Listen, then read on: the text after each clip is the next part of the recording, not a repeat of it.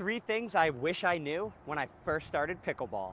First, when you serve, as soon as you make contact with the ball, you can step over the line. This way, you can generate way more power making contact with your body.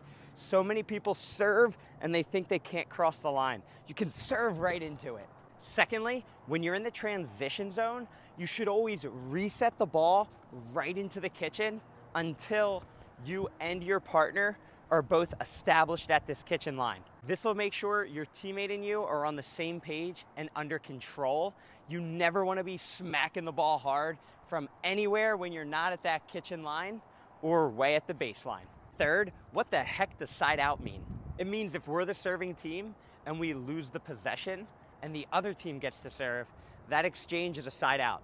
So pretend the score is like 5-7-2, we lose a serve, the other team serves, that's a side out.